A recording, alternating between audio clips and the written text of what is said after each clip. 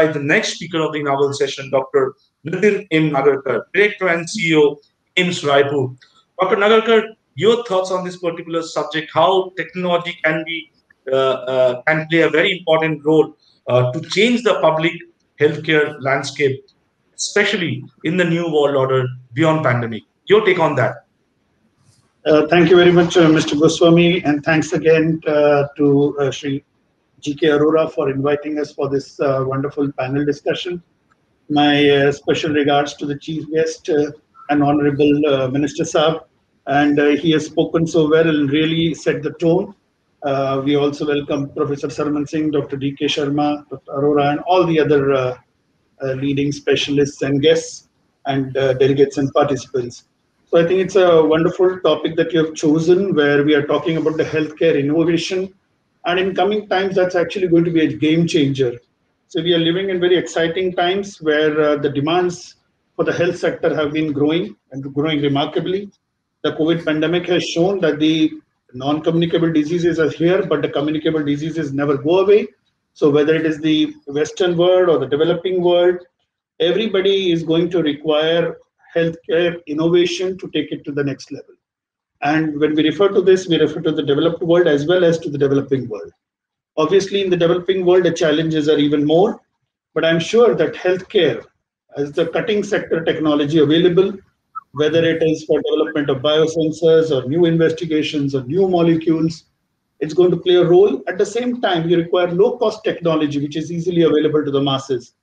And I'm sure that we have a great IT platform in our own country. We've got some of the finest minds in the healthcare sector as well. We should all pool in our resources, along with, of course, now the global networking which is available, and we can really take this to the next level.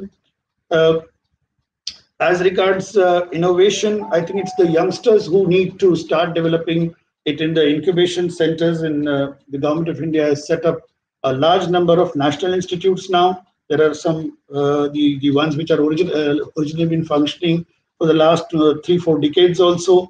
New ones have come up. So we should collaborate with the IITs and the IIMs and the AIIMS and other national institutions, along with the private sector. So until unless you have an academia and industry interface, we cannot develop new products. So new products in the field of electronics, in nanotechnology, using artificial intelligence, machine learning, Internet of Things. Actually, the future is so exciting. We should all of us come together, and I think discussions like today's really help us, these minds come together and chart, programs, what we can do and what are the requirements. Professor Singh Saab has already mentioned very well what are the requirements in a state like Chhattisgarh, and I think that's true for most of the parts of the country. And with large swaths of the country requiring basic healthcare also, I think that's where technology has a huge role to play, whether it is telemedicine, teleradiology, telepathology, and so on and so forth. Of course, like he rightly said, that the human touch in the medical field will always be required, especially for even if you have robotic machines, but the surgical skill requires the presence of the doctor next to the patient. However, for follow-up or initial diagnosis, definitely telemedicine and teleconsultation has a huge role to play.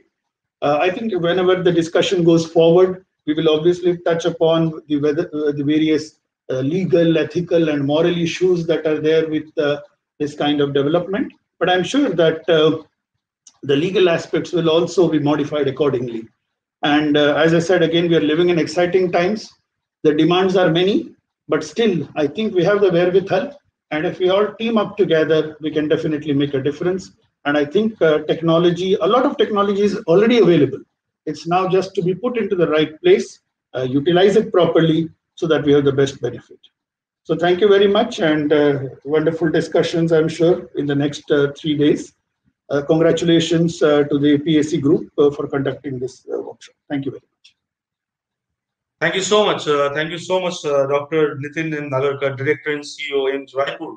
And we all know what wonderful work has been done in AIIMS. But as you rightly said, that future is exciting, especially with the advent of new age technologies like AI, IoT, robotics, ML. They are not only they're going to change the healthcare landscape, but they have already started changing the healthcare landscape. But I like that part when you said that human touch will be important always for healthcare delivery. But I guess I just take a cue from what you said. I'll just add one point of mine. Maybe human touch coupled with tech touch. That is the future. I think the coexistence of both human touch and tech touch has to be there to improve the healthcare delivery in this country, in the new world order. Thank you so much, Dr. Nitin M. Nagarkar.